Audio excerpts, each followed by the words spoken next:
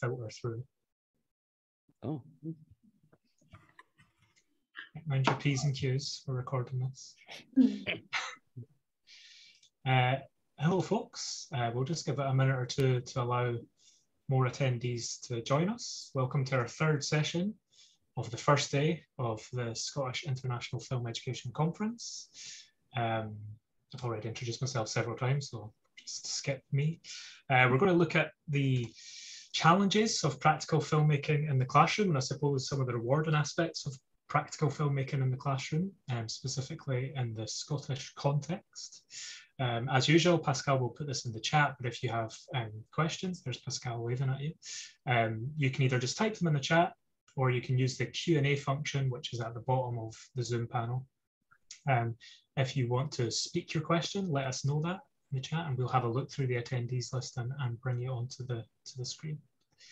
Okay, that's everything from me. I'll just maybe say it before we start off in case I forget at the end. We do have one more panel, well, not a panel, a Q&A on today, which is at 7:30 with Academy Award nominee film director and writer John Sayles. That's at 7:30. It'd be good to see some of you guys there as well. One more thing, Jacqueline is having some Wi-Fi issues. Both Jacqueline and Fraser, the troopers that they are doing this from school after a long school day. So there's a few Wi-Fi glitches on Jacqueline's end, which is why her camera is turned off. Okay, over to you, Jacqueline. Hi, my name's Jacqueline Thomson. I'm a teacher of media and English in Drumchapel Academy and Glasgow City Council. I've been teaching here for 9 years, and I've been responsible for media for the past sort of 6 or 7. Myself and Michael Daly, a panellist who will be joining us later, started by bringing in National 4 and 5, and now it's built to the point that we teach media from S1 in a sort of school of media format, right up until 5th and 6th year when they do higher. So yeah, it's a lot of fun. Okay. Hi everyone, my name's sorry. Hi everyone, my name's Fraser Johnson. I teach film media here in St Mungo's in Falkirk. I've been teaching media for about the past 8 years. At my probation year, it was English based, and then a job for a full-time media post came up, and I went for it and I got it, and been teaching media ever since. Only in the past maybe 4 years, we've been teaching S1 and S2 media, which has been great in terms of numbers. But up until then, we only had National 4, 5 and higher media.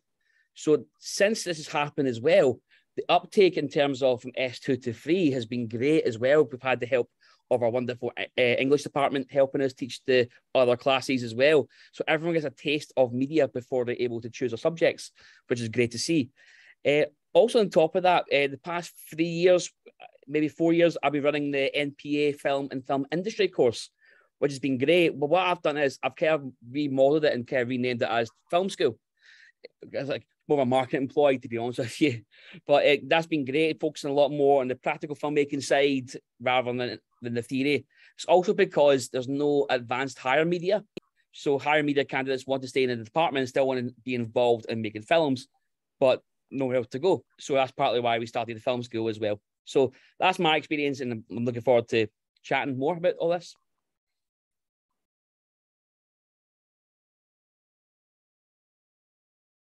Jacqueline? Oh, is it? Can you, Fraser, I actually didn't realise that you delivered media in the school to 2nd and 3rd year as well. Like, that's brilliant that it's down in the lower school. What I personally find it quite challenging to get them to differentiate media from English. And I find that practical filmmaking can be one way of doing that, that it's kind of more of an activities-based thing, and you can get them to go out with their phones, like phone cameras now are better than ever, to work on different things. Like, what's your experiences with that, with like getting the wee ones making things? Oh, again, I think there's going to be challenges no matter what school you're in with that. Basically, there's no complaints here at all towards it. It's just people are used to their comfort zones. So, for example, the English department are used to having English-based lessons, which is absolutely fine. They have they're talking to the class, they're sitting in rows and so on. Whereas, you know yourself, Jack, when it comes to practical filmmaking, it's very difficult to make a film based in the one classroom. So you have to try and get them out there. So what I try to do is I try to balance it and try to run CPD sessions and just getting the teachers more comfortable with filmmaking. We're lucky enough in Falkirk Council, we have iPads for every child, which is great. So at the same time, I try and create short practical tasks. So for example, when we're learning about language, it's one thing sitting talking about language in terms of framing and so on, and another thing going out and doing it. And you know yourself, especially with younger kids, they learn more by doing.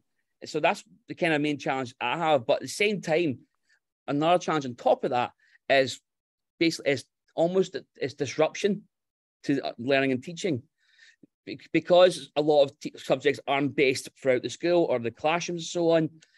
They don't really, they're kind of put off by the idea of having children running about the corridors. So that's been a big challenge with that, and trying to change that attitude towards that style of filmmaking and film education. Oh yeah, I totally agree. I think that an attitude and a mindset shift is something that's like totally something that can be quite daunting. We don't deliver drama in our school, so there really isn't a lot of subjects that beyond sort of like PE, where kids are up and about and in the corridors and you hear them and you can see them. But in the past couple of years with BGE Media, that really has been the case. And I think for pupils and staff, sort of getting around that, no, they're doing something, and it's meaningful, and it is needed and it's required, and this is what they're doing, please don't disturb them, has been a bit of a challenge. One way I've tried to get around it in S1 is we have, because it's just myself and one other, now that Michael's moved on to Drumchapel, it's just myself and one other teacher that's sort of responsible for the core of delivering most of the media lessons. But like you say, it's often turned to English teachers quite often to like bring that into the English classroom, and it's not really a natural progression, and it doesn't feel very natural. It's really different to teach media theory and the societal constructs around a media text compared to a novel or a poem. So it can be quite intimidating for an English teacher to take that on. One way we've tried to get around that here is within S1, we have a media lesson every single week that is delivered by an English teacher. Mm-hmm. And these are 6-week sort of topics that were made that English teacher then sort of becomes the expert in. So I've got an English teacher that's delivering S1, so a very pared down and basic level of narrative theory, language theory, and looking at cultural and technical codes, looking at representation and cultural stereotypes, looking at society and the world around us. And that's kind of like the sort of theory part that they get once a week in their English lessons. Practically, they come to me as a double period during an IDL sort of insert that we get on a Thursday, where then they can come to me and learn how to do weekend tasks. And it kind of takes at least 6 months for them to put together that thing they do once a week in English with their teacher relates to the thing they do with me for a double period. They can kind of then start to eventually put together that one informs the other, which can be really fun. No, definitely. Again, you're saying as well, and I totally agree with this, that again, the link between English and teaching media can be quite difficult. I think a lot of terms as well, it can link in with more the social sciences. I think media as well, especially with the societal context as well. So, for example, if you're trying to teach the societal context of, say, The Invisible Man from 2019, and then you have to talk about Me Too and stuff like that, and that's not really brought up so much in an English lesson, more in a modern studies lesson. So there's a lot of cross-curricular there as well. Yeah, of course. Sorry, just see at the top. Since Michael has joined us, maybe... Sorry? Michael has now joined. I don't know if you can see as Jacqueline, but he's with us. So if you want to introduce him as well and bring him into the conversation. Yeah, I was just Michael, sorry, I know Jacqueline's it's hard for you to see with the Wi-Fi going on here. And I was just going to say that. No, Michael, I'm having an absolute day. Maybe even also to give us, for those attendees who aren't in Scotland, give us like a wee explanation of like, what is S1, what age are we talking about, and what kind of like SQA, Scottish Qualifications Authority, I've just done the thing I'm asking you guys to think about. What kind of thing are they looking for in media? Like, what is it they're asking you to teach the kids in terms of film and media? And then how do you sort of sneak filmmaking into that? Michael, you want to take this one? Yeah. Michael, do you want to into the chat and start us off? No pressure, mate. I know. Right, okay. So SQA, I think, yeah, media is so closely linked to filmmaking. I think one informs the other. I think if you've got your kind of eye on getting kids through higher, which is 5th and 6th year, so 16, 17-year-olds, then yeah, for them to be able to produce assignments, they have to essentially make a media text, which is a film. You know, no matter what way we parcel it up as a media text, they have to make film. Moving images normally they go to. So, and able to do that to a high standard, I think we need to introduce filmmaking as far down the school as humanly possible, because it is quite daunting. It's daunting for us as educators to think about making film and teach film. So I can only imagine when there's so much riding on a qualification and you're crashing the higher, you have no experience perhaps of the subject, and you're now being asked to go away and make a short film, then that is quite intimidating.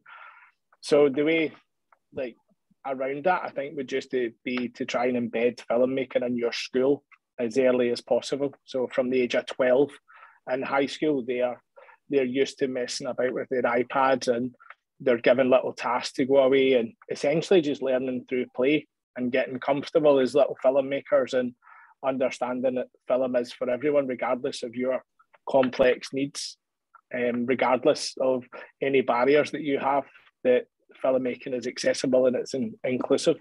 So that's how I kind of get around it, that it's a requirement of media, but I essentially phase it into the journey as early as possible so that it's something that the learners are just growing up with, and it's part of their qualifications, and for them to think that they will be assessed in it really, really helps get buy-in. So that's kind of how I get around it, and how I parcel it, is that we do filmmaking all the way up, and we just get to use filmmaking for assessment.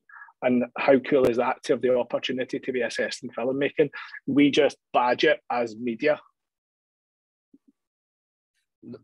About it and how I get around. No, again, Michael, I could not agree any more, to be honest with you. I'm the same, the sooner, it's well, to be honest with you, it's like the same way as you teach a child to read. Do you mean it's a whole form of literacy here, especially in moving image literacy? So the sooner you start, the better it's going to be for them. And the way I look at it is, especially because the way SQA is kind of set up, I use my BGE, which is basically from ages of 12 all the way up to, say, 14, maybe 15 in some cases. I use that as preparation for when they choose media and for National 4, 5 and higher, which is ranging between 15 to 17 to even some 18-year-olds. And so I embed, obviously, because you can't have it all practical, they've got to learn something. So I do add a bit of theory to it. But the sooner they can get a camera in their hands and go and filmmake, the sooner, that's the better. And the fact as well, Michael, as well, you said about the SQA, is they don't assess the film itself. And you know what I mean? And that's, for me, that's just borderline criminal. But I mean, all the research goes into it, which is great. Again, obviously there has to be some validation with that. But the stuff these kids come out with, the imagination they have for it all to be not assessed, I think they've been crying out for this for years on a separate film qualification, because media is such a diverse subject, whereas a lot of people feel comfortable with film. It's the same idea with multimedia, internet, print media. To lump all that in the one subject, it's doing a disservice, in my opinion. So that's why I say to my kids, it's filmmaking. It's not media, it's filmmaking you're doing. You're learning about film, you know, and some of the results, I guess I agree with Michael, the sooner you start, the better. It's kind of interesting that both you and Michael were kind of like, I do this and I do that in my school. As part of the challenge then, that there isn't a Scotland-wide approach. It's really like certain schools have really got a good focus on media, and certain teachers like yourselves that are maybe a bit more confident and experienced. But when the qualification is media, there isn't that impetus for schools to really embed film into their curriculum in the same way? No, yeah, I think, remember when I was at school, media in school was like learning about newspapers. It was learning how to have newspapers laid out and so on. Sorry, yeah, sorry.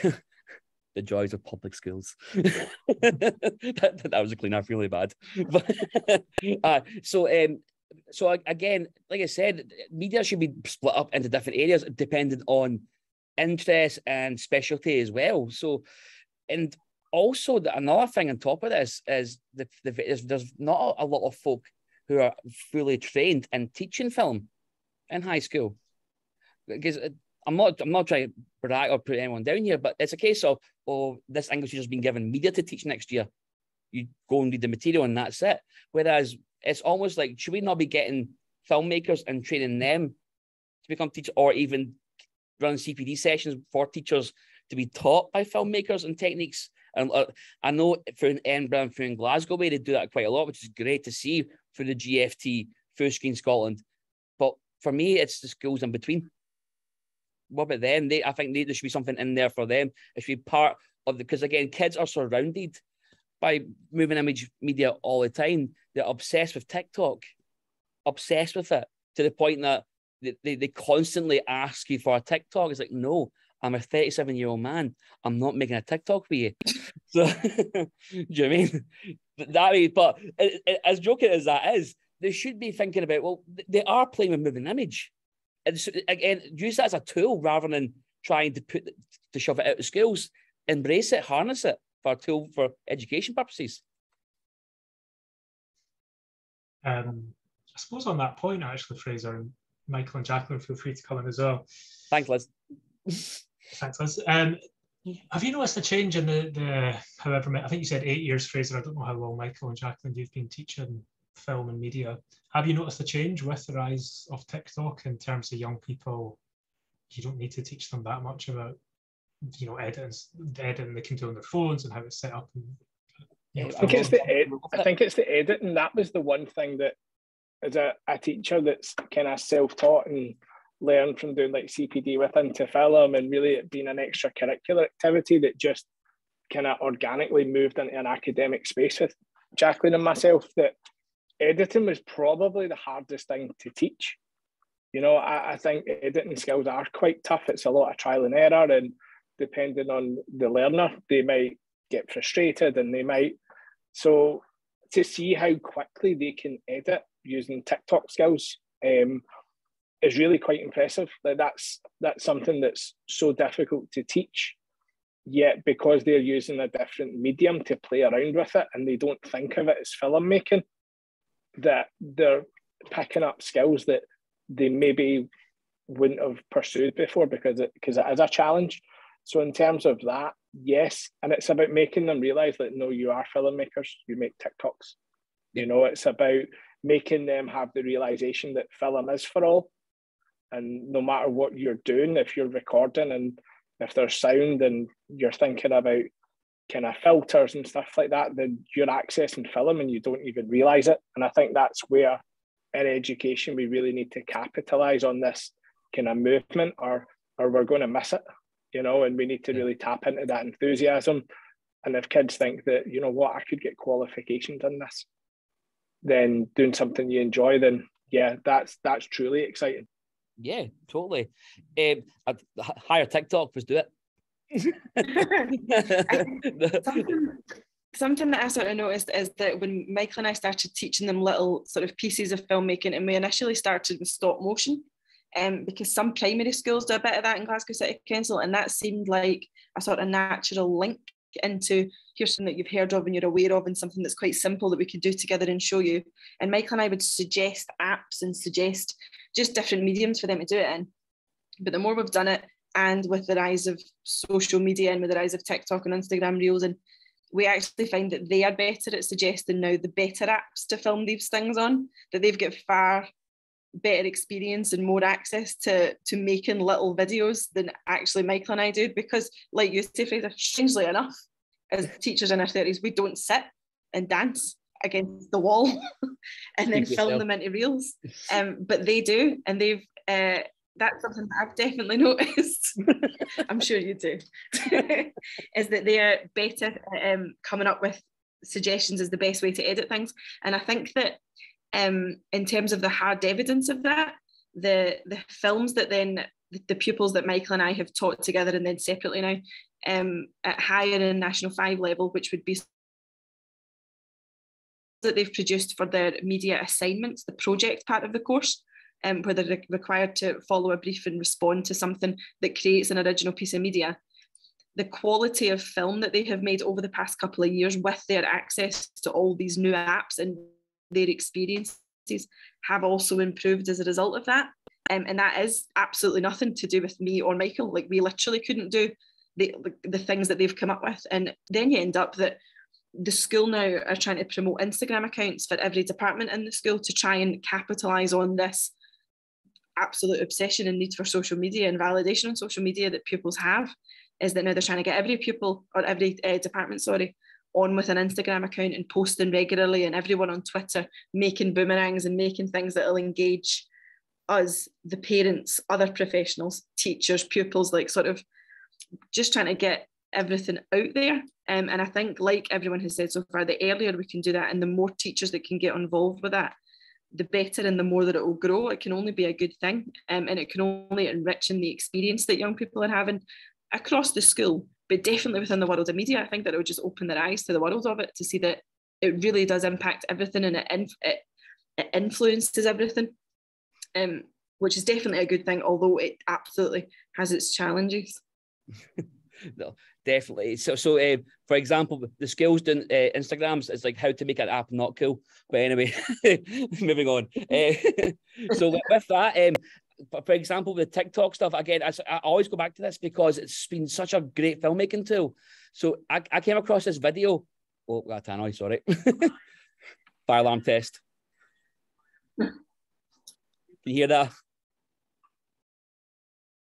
We can't actually hear it, so... Okay, sorry guys. Fire alarm test coming up. But so basically what I do is I've came across this video on YouTube about in-camera transitions. And I thought, this is great. And it's so, and you could teach us to S1. And it was, so for example, it was like through the door transitions, like going in to someone's back and out, change location, all these kind of things, straff blocking. Oh, it was great. And basically one how I sold it to him was make your TikToks look better. But at the same time, when I said transitions, all the kids knew exactly what I was talking about. I literally had kids going, oh, like this. And they came up with some amazing idea. Like it was like a hair flick thing they did as a transition. I'm like, wow, that's amazing. So again, I'll get them to in their groups to go in the groups and practice their transition shots and see what they come up with. And the last one, they have to be as creative as possible. So the what I'm trying to get across to them is let the camera do the work and less in editing. All you have to do is trim and put it together. And some of these shots that we're getting were great. There's one, it was just the spinning chair that I'm on right now. They got a shot of the chair spinning in and then moved the chair elsewhere, zoomed out, and the chair spun away. It was absolute great work. So yeah, I think, like I said, it's definitely the way forward. And also the idea of a dolly zoom as well. That's a function on TikTok now. They can press a button and do a dolly zoom. See, when I was younger and you try and create my own dolly zoom, how hard that was. Do you mean that the technical proficiency you need to move in and zoom out and at the same time, you just press a button and it's done. I mean, how lucky can you get? Sorry, anyway. I was just going to say, I wonder if there's any flip side to that where they have to almost unlearn some things, or is that a thing where you just basically don't film in portrait, or maybe they will, maybe they are making films in portrait, but is there any wee things that you have to try and kind of like reverse engineer a wee bit because they are so familiar with TikTok and social media and that kind of thing? Try avoid using the front camera. For me, it's just an automatic response. It's always landscape, but they always want to film face on with a front camera as if they're making like a YouTube video to click and subscribe. That's one thing I've tried, because no, use the other side, the better camera. If you're filmmakers, that's your screen to look at, not to record with. That's the one thing I tried to unlearn with them. I wonder about your experience, Fraser. I think that yours would be really different to Michael and I's, because you're in the school as a media teacher. You're responsible for the media in the school, whereas a lot of Michael and I's time is spent teaching English, and then splitting that with media and dedicating time to learning parts of the course and trying to improve parts of the course and like upskilling ourselves. And I know you mentioned about, is there not be a better way in Scotland to train teachers to teach media correctly? And absolutely, because I think a lot of it comes down to your own personal time and commitment that you put to learning parts of the course and making it as good as possible.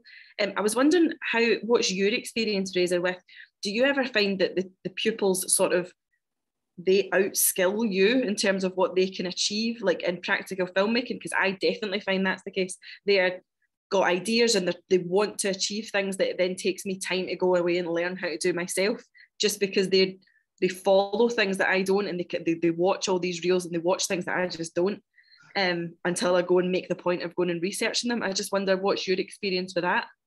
Oh, well, first of all, I'm a far better filmmaker than all my kids in my school. And secondly, I'm humble as well, obviously. No, but a few years back, in fact, we've got ex-people just now who's went viral on TikTok for 20 million followers with our bacteria jewellery thing going on just now. I don't know if you heard about that she was an ex-people and ex-media people as well. And she told me this idea she had, right? And I was going, cool. Do it. No, have absolutely no idea how she's going to do this. What she did was she found locations all over Scotland, because she was doing advanced higher art as well, and she made a painting of encompassing all the locations she was going to film. So then her story was that this wannabe artist went into the painting. So I was like, I was just trying, like, how are you going to do this? I was like, I've got ideas, stuff that I'm going to use the swimming pool, I'm going to use baths. I was like, okay, I have absolutely no idea how she's going to do this. And I said, do me a favor, Chloe, can you send me some test footage of what you're trying to do with it? And honest to God, folks, I was blown away. Basically, what she did was she got a GoPro and the water camera. And what happened, how the transition worked was, when the character put a hand into the painting, it would cut to footage of her hand going into water.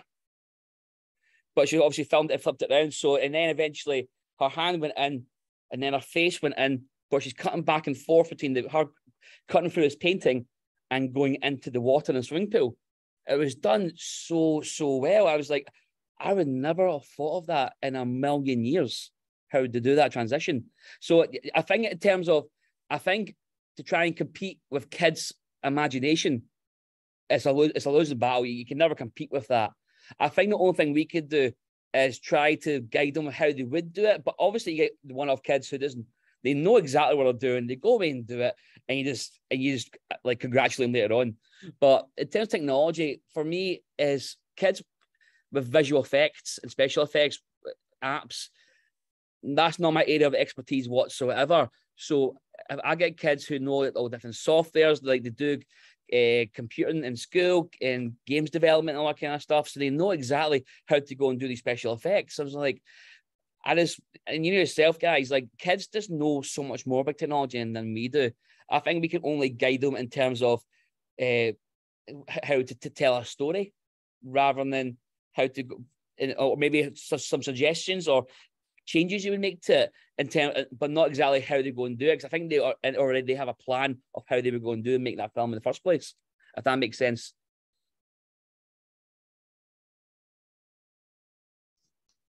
Yeah, absolutely. I came to that word that you kind of jokingly used earlier, Fraser. You said you weren't a teacher, you were a facilitator.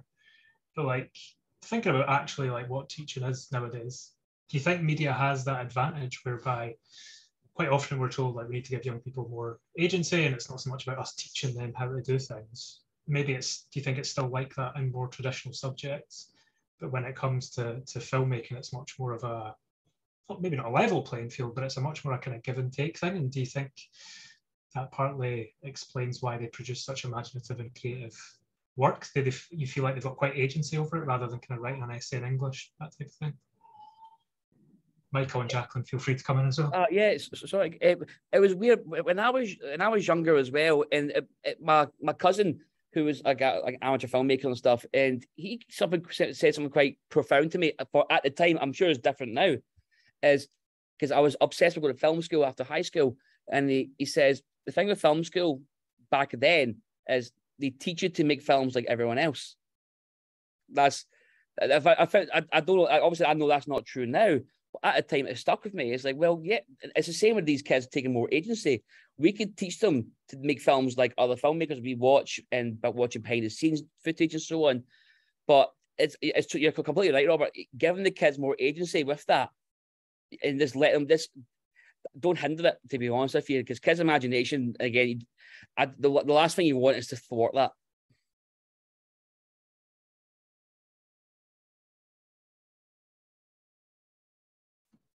Jacqueline, you go for it.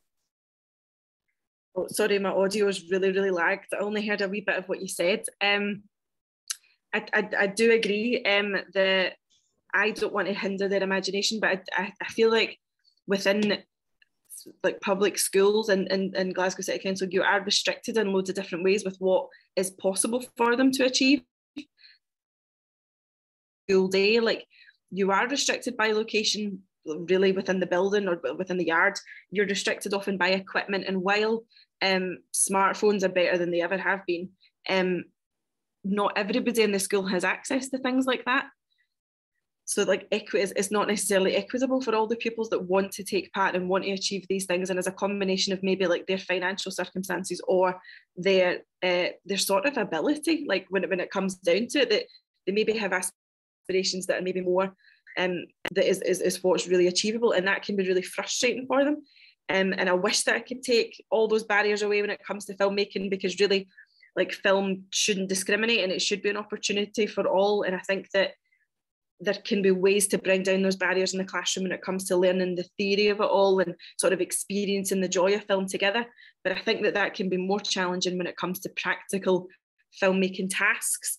Like even as simple as like group work, the challenges of putting together groups for recording doesn't always lead to the most successful and the most productive periods. Just because, like, we've all got, as educators, we've all got experiences of things like that. And I think that's really something that stands out as being a bit of a challenge, and is maybe something that perhaps English teachers, because they tend to be sort of put in the media column, find the most daunting, because it's so different to what they're expected to do within an English classroom, that you kind of need to take yourself as a teacher right back and relearn the ways that you thought would be the best to go about teaching something. If we're thinking about within the sort of Scottish educational framework, what's expected of higher English pupils when it comes to the portfolio is completely different and not really in any way comparable to what's expected of higher media pupils for the assignment. Like, the word count alone is double, triple for media, which is then often lumped in the column of it will get you to do media because you don't like English and there's not as much writing, you're just essentially watching films. When that's not in no way accurate, it's in no way accurate to the experience of what it should be for pupils that want to take subject. There's a lot of things within that bracket that can be really challenging, and when that comes all the way back down into S2 and you get an S2 pupil and you give them the brief that they've to create something that we did this year was we used Disney's Aladdin. We looked at the original animation and we looked at the live action and we looked at the ways in which language codes were used to create similar effects and used to create different effects.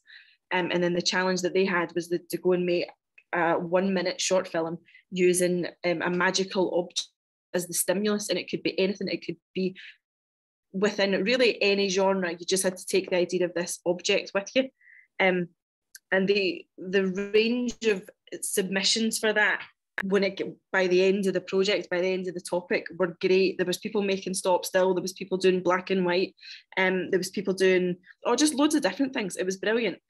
But that first lesson or two, where you're taking a group of like 13-year-olds and saying, I want you to come up with something creative, but it's totally different to writing a story. And I know you've written stories in first year in English, and I know you've written stories in primary school, and I know that you understand what that means, but this is totally different. I want you to see it. I want us to be able to see it.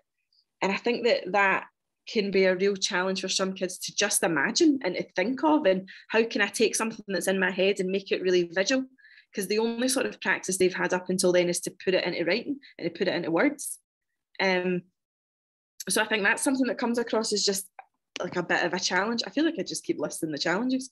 It's brilliant, and it can be really it's really rewarding at the end of it all. But I think that media teachers really are up against a massive battle when you set up your subjects to get rid of this stigma of we're just going to watch film and not do anything about it, because really the opportunity to do everything about film is what makes teaching media so brilliant and so exciting, and you can make it completely relevant to the world around us. And I think the opportunities there are brilliant, and kids really, really do get involved. Michael, do you agree? Have you got any sort of thoughts to do with that? I just think, to circle back to Fraser's idea about like facilitating, I find the longer that I teach film, I just say to kids, right, how are you going to do that? You know, I feel I'm constantly just, and they must be sick of me saying it, like how, right, okay, that's the idea, I get it, but how are you going to do it? We have no money, so we can't get a helicopter, 2 machine guns and a truck. So how can we take the concept of what you want to do, and how can we do it with no money using exactly what we have here? So it's almost like kind of guerrilla filmmaking in high school. You know, like what can we actually use? Well, we don't have a car, but we have a shopping trolley. So can we do that as a tracking shot? Would that work? And they're like, aye, sir, that'd be brilliant. I'm like, right, great. Okay, so we've kept your idea. We've just made it a bit more doable. So let's go. So I'm just the guy that asks questions really when I'm teaching film, because they come up with the idea and I'm just like, okay, cool. How are we going to do it? And if we're thinking about, like, quite a lot of the time, we always ask ourselves about assessment and filmmaking and assessment and filmmaking.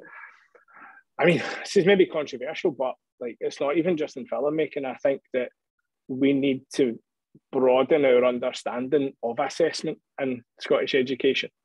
You know, like, yeah, a kid has to produce a persuasive essay. Like, why does it have to be an essay in English? Why can't it just be produce a text? Because film's a text, and the wording of all the documentation from Education Scotland, film's now a text. So why can't you produce a text that's persuasive in nature? And I think we were really, really lucky. We did a project with Into Film and Sharon Sorensen at Drumchapel earlier in the year, and it was all about COP26 and climate change. So they made an animation about this, and it was just incredible. And like, how is that not persuasive? Like, how is that not a persuasive text that they produced?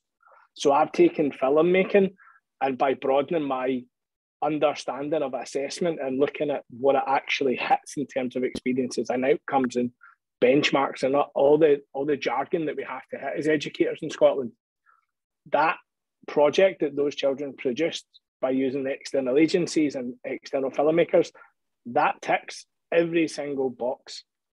So we talk all the time about media and the film's not even assessed, and it drives us crazy. And I think that's truly how we embed film, is by just opening up what we think assessment is. Because the work those kids produced on COP26 was just incredible. But if I was to give those children a pen with their complex needs and say, right, write me 300 words about climate change in COP26, they might have just completely disengaged and shut down.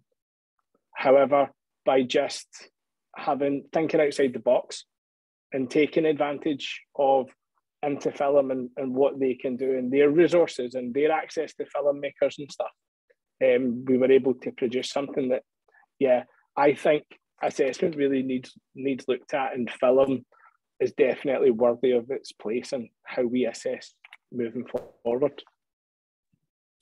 Outstanding. Sorry, so Michael, my point as well is so many schools in the world are moving towards technology in a paperless world and so on. So yeah, why are we getting kids to sit in the hall and writing paper for 2 hours? Do you know what I mean? Also, I'm going to answer Bernard's question about the screening and sharing, critiquing student work again. So Bernard, what I do is I don't really get kids to critique each other's work, because what I try to do is try and create almost like a film collective. Fraser, you can you read the question as well, because the attendees cannot read it. Fair enough. So Benno's asking, do you organise screening and sharing critiquing student work in class, and how? Thank you so much for that. Yeah. So like I said, I don't really get kids to critique other people's work, because maybe it's just because it's an insecurity in me. I wouldn't like people critiquing my work that I put my heart and soul into it. What I try to do is I try and create an atmosphere in my classroom that creates like a film collective. We're all there to help each other make each other's movies. So throughout the year, what I do is, for the past few years for my senior classes, I've ran an Oscar night to celebrate their work and so on. So I've got two senior classes, so that's probably 50 movies you're looking at. I have to narrow it down to 8 on the night. And what we do is I invite folk from the industry. They come in, they help judge a panel and so on. There's awards given for different categories. There's entertainment, there's a host. There's a host, but it's about the kids though, and it's about getting their work celebrated, because usually in schools, these are the kids who are kind of forgotten about, and that breaks my heart sometimes. There's so much talent in these kids and the films that they make. They should be shown on the big screen. They should have a moment in the sun. Not these kids are not the ones winning gold medals in the 100-meter sprint. They're not winning Scottish Cups and football matches. They're not winning the Ducks Award for the most A's in the year and so on. These are the creative kids who have got a creative space and have their work celebrated. And that's the kids I was trying to aim for. So I think that itself, the very fact that these kids have these works celebrated, is almost a critique in itself, Bernard. That helps answer your question. Because what I do as well is I try to lower it down to the S2, S3 classes, which is basically your 12 to 15-year-olds. And I just recently had an Oscar day with my S3 class, so they're about 14. And we showed all the films, watched them all, and as a class, they had to vote for the top 3 films that they watched. But what I said to them was, maintain integrity in this vote. Don't vote for your pals or just because someone's playing football. Do you know what I mean? Vote for the film you think is the best. And that keeps the integrity of the vote. And to be fair, they did vote. They voted right. They voted correctly. So I think it's all about maintaining that atmosphere and creating that film collective and collaboration atmosphere rather than critiquing and celebrating the work. I hope that answers your question, Bernard.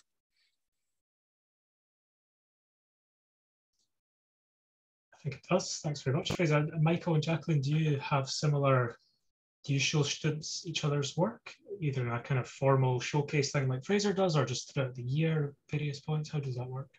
We kind of do it as we go. Yeah, so we do it as we go.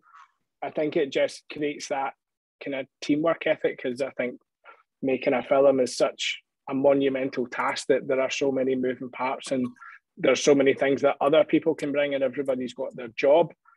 And I think that by getting them to do a kind of test shots and look at the test footage and stuff like that, and go back and making sure they get safety shots and stuff like that, and they're all involved and they all have a role, really kind of gets that buy-in. So I feel we're constantly watching film, and I think it's more important as well to try and get the kids to kind of critique their own work. I think as a filmmaker, there's always going to be things that you are not entirely satisfied with when you look back at it and you're like, I think that angle would have looked better, or I could have did this with the lighting or did that. So it's encouraging the kids to critique their own. I think it's when it's your art, you should be in the place to critique it, and it's about you looking back and going, right, okay, if I was to take that brief on or take that project on again, what would I do differently? And, and I think that gets really good dialogue going with the kids. And certainly by encompassing the kind of team mentality when they are making it, kids are in a forum when they look at the test footage, you go, do you know what, maybe what about this? And they can kind of give their input throughout the process. And then it kind of maybe saves your film going on the screen at the end and feeling that people are attacking your art, because that's not what it's about. And it takes so much for children to sit and watch their own work on screen. and to be able to share that. And I think by having a kind of team ethic, if I think back to our COP26 thing, all the kids took part, you know, it belonged to all of them. So when they did look at it, it was very much a shared success for them. So that's how I approach it. It's like an ongoing screening, essentially, all the way through the process. And then it just gets that teamwork and that kind of celebration at the end of it.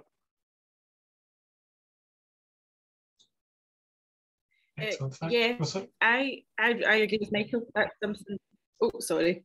I agree. That's something that we've tried to build in here, is like an ongoing look and a sort of deep dive in across the process of it.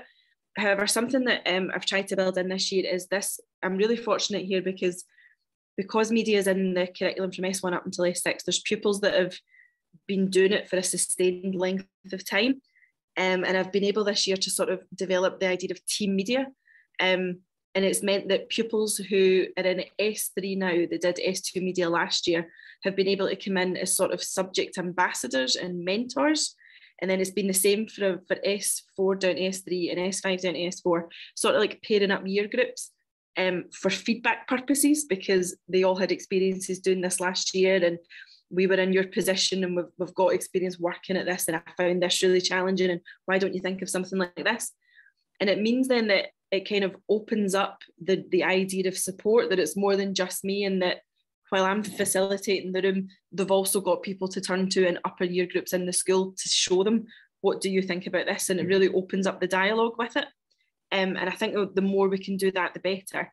But it also gives the pupils that are mentoring like a bit of experience within that field as well. That's a completely different skill to sort of harbour, to look at a younger pupil's work and to think of like a constructively critical way to go about it. And if you thought of something like this, and after a year's more experience, like this is the thing. And it's meant that some of the relationships are really cute. There's a pupil that Michael taught when he was at John Paul, who's just left 6th year now, but when she was in 6th year, she spent so much time in the higher class, going through their films and their assignments, and just really wanting to be a support and a help, to see them succeed and to see them do their best. And we've had instances of that in every year do with all the practical filmmaking projects, and it's really worked. It's something that I'd like to develop more next year. We also, the idea of an Oscars night sounds absolutely brilliant, and I did see Fraser's reels that he posted on Twitter of all these S3 films, and they were absolutely amazing. Like I would love to be at the position where we're producing films of that quality and that volume, so that we could all get together and vote for them. And that just looks brilliant. Oh, wonderful. Thank you. You're welcome. This year, the year group that produced the most little practical filmmaking projects was S2. And we are also in the same position where every pupil's got an iPad, and every classroom has been equipped with Apple TV. So when it came to showing them the magical object films, and we did another brief that was all to do with science fiction, and then the last one was a Netflix sort of brief that they had about a cold opening that they had to produce. The pupils were able to screen share their iPad onto the board for each sort of little production company, and go and give their pitch on what they were doing, and this is what they thought of, and were responding to this brief. And the more they did it, especially the Netflix one actually, the better they got at it, and the better they got at sort of fielding questions from the audience. They were able to stand up and show people what they've done and be really proud of it.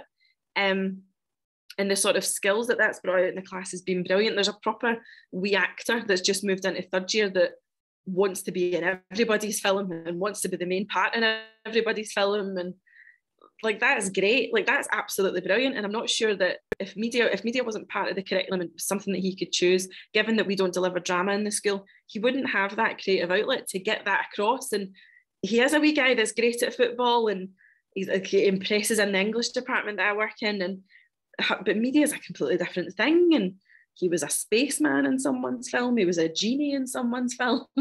Like that was great. Range. What range. So I'm sure he would have done really well at the Oscars night. I just noticed that another question in the chat here from Paula Murphy. who has asked, what kind of criteria do you use to judge student work? What are typical assignments that you give them? We got a wee bit of that there from Jacqueline with the science fiction. But what kind of criteria would you use to look at their films and think, is it working, is it not working? When it's starting in S2, then I base the criteria on the key aspect that we've currently studied.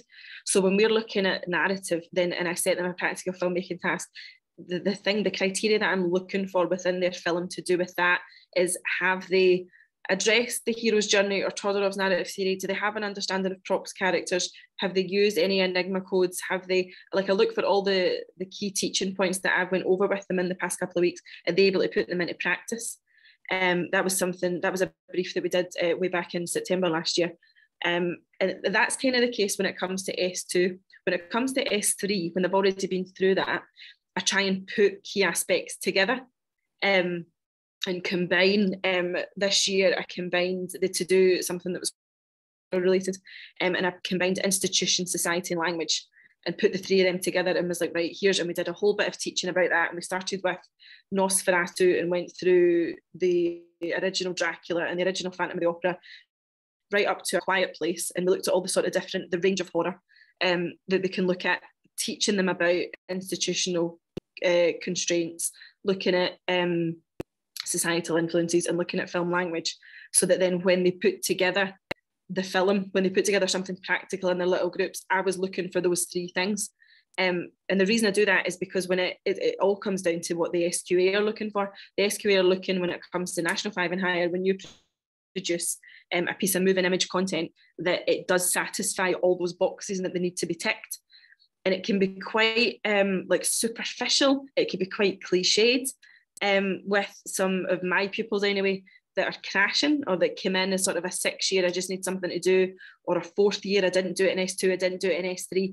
You find that those pieces of media, while are great and while are totally a reflection of those people's abilities and those people's interests, the ones that have been in media since S1 and have been through S2 and S3 just understand it on a different level when it's broken down into those sort of little stepping stones. When you break the key aspects apart and then put them together in different ways and different patterns.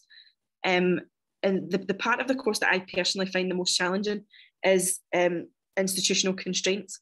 It's just something that I need to find better ways of teaching it, because I always get to that part and I find it challenging to deliver at SQA level.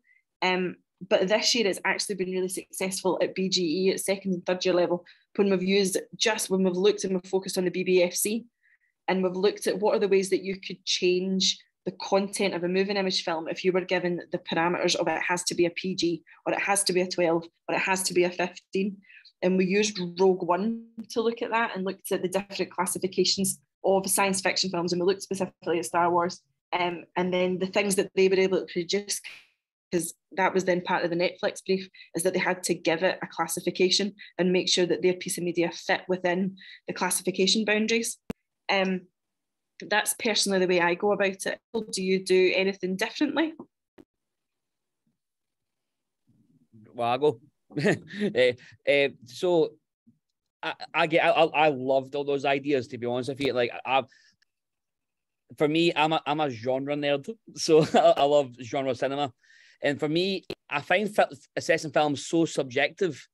I mean, let's be honest, there's people out there who actually enjoyed the movie Bohemian Rhapsody. I mean, I don't get it. I don't get it myself, but there's people who actually enjoyed that. But I digress. Basically, what I do is, my brief is they can choose what film they want to make. However, as long as it hits those genre conventions or genre markers, and that's what I base it on. So, because, for example, if someone's making a romantic comedy, have you hit those genre markers? Doesn't have to be in particular order, but are they present? Same with horror, same with film noir. We've done with some S3 work, documentaries. Are they following the conventions of those? And obviously, they're still within the BBFC rating range. And that's, for me, like I said, with the SQA stuff, it's not the film that gets assessed, it's the paperwork. But as long as they tick those boxes and meet those criteria, then that's it. And then it's, I think on top of that, it's all a matter of taste as well, isn't it? Like, so you might like, the kid might like something different that you like. So I find that very difficult to assess an actual film, but as long as it hits those those markers, then that's how I assess it. It's interesting because you kind of mentioned working to the SQA, Jacqueline. Is it, in some ways, is it kind of like the cart driving the horse? Because it's not like the kids are encouraged to experiment with film as an art form and be creative. They've got to hit particular conventions. I suppose what I'm asking is, if the SQA exam was different, what kind of criteria would you use to assess those films? Would you be looking at things like framing, character, and that kind of thing?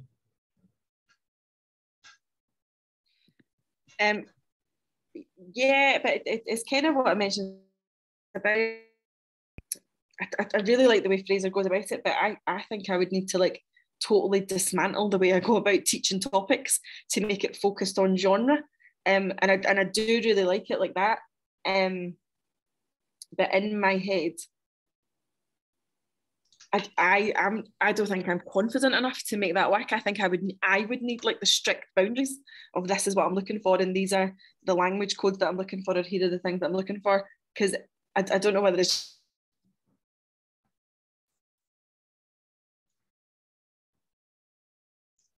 that they look the skills and then they all mount together to develop into sort of extended pieces of moving image. Yeah, Michael, do you have any thoughts about different ways that you assess the practical filmmaking sides? Like, how do you, what sort of parameters do you use to judge, or what criteria do you use to judge? I think it's so subjective, and I think that's what makes assessing the actual film as a film extremely difficult. I've had kind of vague tasks where they had to create a cold opening for a Netflix TV show that doesn't exist yet, like things like that, and they had to come up with their own kind of Netflix original. But I think I'm at a totally different place in my kind of film teaching journey here in a new school where it's not as embedded all the way through, which is exciting, and that was one of the reasons that I wanted to come.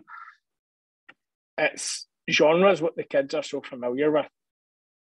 You know, they have such a firm understanding of genre. They've dealt with it their entire kind of academic careers from primary school all the way up. So I think it's about maybe giving them something a bit narrower that has clear conventions, like they had a jump scare. They started to use lighting in a certain way to get tone and mood and things like that. So I think genre is perhaps the only way we could assess it without kind of sucking the fun out of it. You know, I think if we go after kind of camera shots and we start talking to them about, yeah, like your sound wasn't great, your editing wasn't great, well, yeah, because they're kids having fun, you know. But I think in genre is a safe space where we can kind of not even critique, we can just ask questions like, how do you feel you did? You know, how do you think you did as a filmmaker? And I think that's how we assess. It's almost like, instead of peer assessment, it's like self-assessment, you know. And I think if we, like I'd kind of spoken about earlier, if we open up what assessment actually means, then you use the film to hit other markers and other kind of benchmarks in the experiences and outcomes that Curriculum for Excellence in Scotland wants us to hit for assessments and planning. Well, yeah, the film can hit those, but we can still talk to the kid about, you know what, like genre, like how do you think you did? Like if this was a horror, is that a successful horror? Okay, cool. What made it a successful horror in your opinion? And that's kind of how we go about it, just more dialogue about it. You know, I think it's about keeping, I think sometimes the minute you attach assessment and it's so rigid, then that could derail film making progress in a school. You know, as if it has to be light and fun and floaty. And then I think it's our job as teachers to see, right, okay, where does this fit? How can we use this to benefit outcomes for the young people? So that's kind of how I do it. Actually, a question in the Q&A, which I think you've kind of answered there as the question was coming in from Connor, who said, I'm over here in Ireland, so I don't know your system, but would a chat about their intentions for various film elements help assessing their films? So kind of like you were saying there, Michael, a self-assessment, what were they trying to do, and is that what they've achieved, and how do they reflect on that? Sorry, Fraser, I know you were going to come in on that. Oh, no, again, I agree. I think what I was going to say was, especially at the senior level, what they got to do is, one of the chapters they have to do is the creative intentions in accordance to a brief. So you read that anyway, and they lay out what they're going to be doing for the film. And in quite a tragic way as well, the more it goes wrong, the more they have to write about in section 2, which is a more reflective looking back of how close were they to achieving their creative intentions. So I think, and also with younger ones, Connor, I think you'll be talking with them anyway. So, for example, if I've got a class of S2s, so you're talking about maybe 13-year-olds in front of me, they'll be working in their groups and making plans anyway. I'll be going around and talking to them about what they're planning to do as well. So say the latest task is a horror film task. I'll be like, okay, so how are you going to hit those conventions? So you're saying about this scary place, what are you going to do for that? And they should be able to tell me about that. I think a lot of it is basically talk. It's verbal feedback and communication as well as a big form of assessment. It's funny because you kind of mentioned film school there, Fraser, but actually the way that you've explained that and Michael's explained that, it's not different from what most university film and media courses are like now as well, which you make a film and you write a reflective essay, and even in some of our modules, we've let them assign themselves their own grade and they write their self-assessment, because like you said, it's so subjective. They have to write what they wanted to do beforehand, write whether they did it, and they can give themselves a grade. So it's good to see that, although there are frequently issues maybe with the SQA media exam that teachers talk about, that it is actually quite connected to what's going on at further and higher education. There's a question here from Gail Robertson, who you probably all know from Screen Scotland. She says, how do you overcome the imbalance in media film studies for pupils who are brilliant in theory but not at the practical elements, and vice versa, especially given the writing demands of higher media? That's actually probably one of the biggest challenges, and it's still something that through like years of trial and error, I'm yet to get totally correct, and I'm yet to perfect and think that really, really worked. It can be really challenging for pupils that struggle with literacy to achieve within certificated media. I think National 5 is perhaps a bit more holistic, especially in the exam. I find it a bit more holistic and a bit more comparable to social and history, and getting their thoughts down on paper in that way, because one way that they're sort of marked down in things like English is to do with their grammar and their sentence construction and their like being technically correct, and that's not quite the case in media. As long as your ideas are coming across, and as long as the marker and the reader can sort of follow your intentions and follow your plan, you will get credit for it, which is great, and you will be rewarded for your ideas, not necessarily the technical accuracy in which you put them down. It's the same in higher, but the biggest challenge at higher comes from the absolute momentous volume. Like it's just so much that's expected for them, and I can't think of a sort of portfolio or assignment within secondary teaching in another subjects that's quite as massive as the sort of 7,000 to 10,000 words that's been expected of higher media. I've experimented before with writing frames. I've experimented with like making thinking visible techniques and strategies and routines that gets them sort of prompting and thinking of another sentence. Before COVID, we had them working a lot in groups. Production roles was removed. So the group and sort of peer support and peer motivation would really help. Using supported study times and Saturday school times, but not framing it. The real sort of challenge that comes with supported studies, that you don't want to make it seem like an extra class that you need to come and do at the end of the day because you've missed something or you're not quite good enough at something else. So sort of making the supported study time for media as fun and informal and relaxed as possible, because like a kid that is sort of worked up and wound up and worried and anxious and I can't do this and has that sort of mindset isn't going to be able to do it. It's like a self-fulfilling prophecy. So I think that your relationships with a class can make a massive difference. Like it really, really does. Like that's what teaching's all about, is about relationships. And I think using the sort of team and squad mentality that media can be, to sort of use that as motivation and trying to sort of develop that sense of intrinsic motivation, because I think that a pupil's own negative mindset about themselves can be part of the biggest barrier. And I think just knowing that you're there to support and that you'll provide them with X, Y, and Z to make sure that they're able to do that, and with quality feedback and extended feedback and like continual marking and just being there with them, being part of their wee team, makes a massive difference. But I absolutely agree, is it Gail, that it is the biggest challenge. It is something that we're all still trying to perfect and all still trying to do the best of. It's similar for practical media, that group work made a massive difference in sort of the energy that they got from other people in their little team and in their production. Is really infectious, and it really can pull along kids and get them on side and get them invested when they're working with someone that just absolutely loves this and just wants to make something that's really cool. And like I think that working together and peer support and can make a massive difference with it. But I think that the teacher is also a peer in that scenario. You're part of the support, you're part of their wee gang that's meant to help them and be there for them.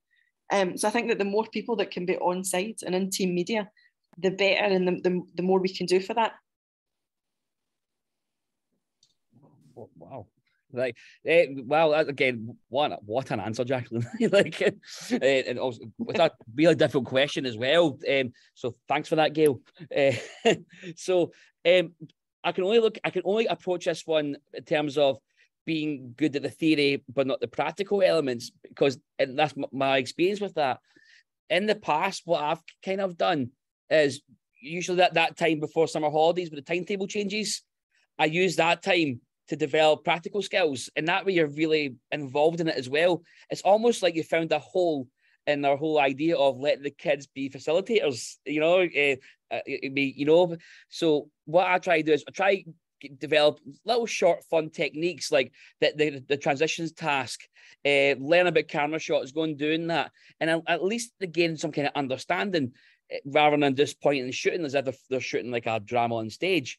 So with that, I think it's a cliche always says, practice makes perfect. And then when they come back after the holidays, I might do a week, maybe a week and a half of like a summary course of working with techniques and camera shots, like get them to film a dialogue scene, how you can do that, get them to film even a 1 minute clip encompassing 4 different camera shots, and think about that, and maybe that can try and spark something at them. But the other way around is always very difficult as well. As Jacqueline, I think Jacqueline nailed it on the head there with the self-fulfilling prophecy idea.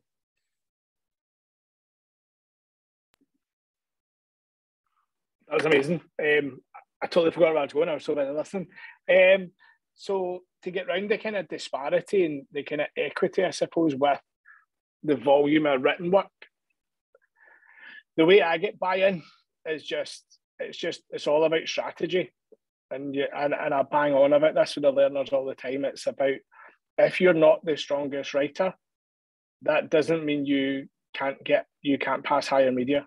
50% is the assignment that we work on all year. Like, filmmaking's your passion, watching and analysing film's your passion. It's about maybe utilising the strategies in Glasgow. All the kids have an iPad. So why are you not taking voice memos? Why, speak into your iPad, use those facilities to help you hit your word count. And if that's 50%, if you're thinking an A is 70%, give or take.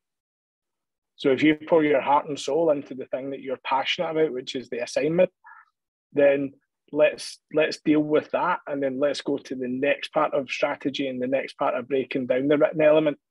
Having a look at the marking scheme, I think it's always a good way to go with kids. Show them exactly what they need to do. So if you're wanting to break into 65 out of 10, you only need to tell me about something in some detail. And it's the word some, and they're like, I can do that. And you're like, yeah, you can. And then you need to talk to me the word in one more thing in lesser detail. Can you do that? Yes, I can. And I think it's that buy-in that most of your assessment is something that you really care about, and you as the teacher foster that passion. And have you seen this film, and look at how they use camera shots, and go away and look at it and just give me bullet points about it and talk to me about it. And that's how I approach the written task, to just, especially for kids that are crashing it, it's just, you're having a conversation with me, you just happen to be writing it down, and they're like, I can get on board with that. And it's like, so what do you know about the media? What do you know about film language? Cool, tell me about it. Where do we see it in the film? Tell me about it. And it's about that, and I think that's how we deal with the kind of equity when it comes to the writing side. Let's pour all our energy into the bit that the kids are passionate about, and then we just come up with a strategy for attacking the written element, and then the written element's bonus marks, and let's go for it. So that's how I do it. Excellent, thank you very much. I see your apology for the question there, Gail, but I thought I brought out 3 terrific answers. So thank you very much. Kind of aware of time, so I wonder if we have, I wonder if we have any other questions, and then Liz has popped one in. She's asked, are National 5 pupils allowed a scribe? Thumbs up and nods of the head for that one. That's a straightforward answer. Have we got any more questions from our attendees, or is there anything else, Jacqueline, Michael and Fraser, you feel that you were wanting to cover, you maybe haven't quite got around to yet? Well, I would quite like to show one of my show reels of my kids' work, if that's okay with everyone here. This is an idea. So this is my show reel of my S3 work we did this year. And basically what they did was, for National 4, so you're talking about 13-year-olds, and they did a solo project on a genre of their choice, looking at 2 films of that genre, and they worked through the key aspects, conventions, narrative, all the way through to institutions. And after that project, they had to make a film based on their research. So if the kids made a rom-com, the research rom-com, they would make a rom-com. So that's the idea of it. So here we go. It's also a bit of fun as well. So here we go, guys. We tried this before, guys. It worked. So we're going to try it again. So, yes. Superb. Right. Then, let's do this. And can everyone see that okay?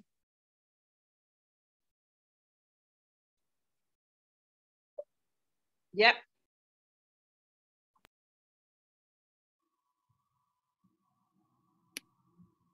There is no sound again, though.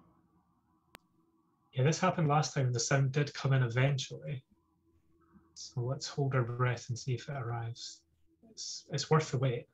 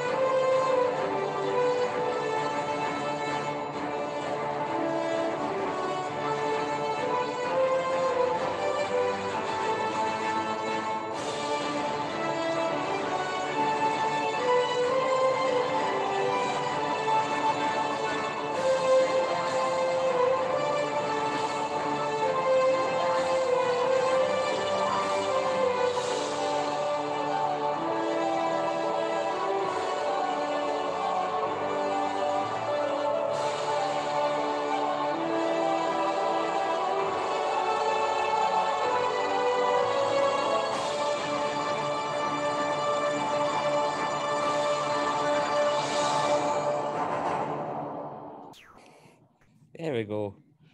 And we're back in the room. So, pretty much what I did with them was, and I always say this to a lot of my kids, is the more you get from outside of school, the better. I try and encourage that because it deals with production value. So what in the past we've had is, obviously it's fine with S1, S2 kids, but with kids who are studying media and chosen the subject, they want a production value. So what I don't want to see is someone build a bedroom in the drama studio because it looks like a bedroom built in a drama studio. Instead, why does film in a bedroom at home? So simple things like that, and it really adds to these movies, you know. And like I said, I couldn't be more proud of them. They're just like a great bunch of filmmakers. I just want to see what we call next. So there we go, guys. What a treat for you. That was absolutely right. That was so cool. Like seeing what you've worked on and produced is honestly so inspiring, and it completely puts what I do to shame. They're just so brilliant. Like you must be delighted. Yeah, it's fantastic. I think it's a really nice way to come towards the conclusion of our panel there. Unless we have any more questions from the audience or final thoughts, I couldn't help but notice, Fraser, you better go and read some emails. It's like 6,500 unread emails. That would give me the fear. So stressful. So stressful. Man, that reread icon, that would be tormenting me. There's just one more question. So Sure. Connor Murphy asking about if male film teachers have to have a beard. Yes. Normally a baseball cap as well. There's just one more question about do males to film teachers and flip-flops as well have to have beards. I would like to have it noted that can have beards as well. Excellent. Well, thank you very much, everybody. We can maybe, I think, Fraser, you said some of that stuff was online, didn't you? Yes, so pretty much what I've done is there's a Mungo's Film School YouTube channel, which the link is on my Twitter page, Mr. Johnson 85. Shameless plug right there, but anyway, it is what it is. All my stuff, so the show reels for the S3, my National 5, and films from the past as well are on there as well. So if you want to get a wee look at this, and the one about the painting I was telling you about is on there. Have a look at that. It's fantastic to see. But it's like I said, it's all. This is why we do it. Moments like this. So, absolutely. Well, thank you very much, Fraser. I suggest we all go and have a wee look at the St Mungo YouTube channel. Look at that. Pascal, ever the pro, has got it in the chat there straight away. Excellent work. Well, thank you very much to Jacqueline, Michael, and Fraser, and to our attendees for joining us today. It was another there's Jacqueline. There we are. It was another fantastic session. Like I said at the start, we do have another session tonight at 7:30 with the Academy Award nominee filmmaker John Sayles. And then we have a whole bunch more panels tomorrow, starting at 11 o'clock, and then another one at 2 o'clock with me and some folk talking about the Scottish film education context again, and then 2 more filmmaker keynotes with Mike Figgis and Michelangelo Framartino. So if you can make it, it'd be good to see some of you again at those later on panels. But just to finish off here, thank you very much, Michael, Jacqueline, and Fraser, and for Pascal doing all the work in the background. We hope you enjoyed it. Thank you. Thanks very much. Thanks, guys. Take care. Bye, everyone. Thank you. See you later. Bye, guys. Bye. Bye.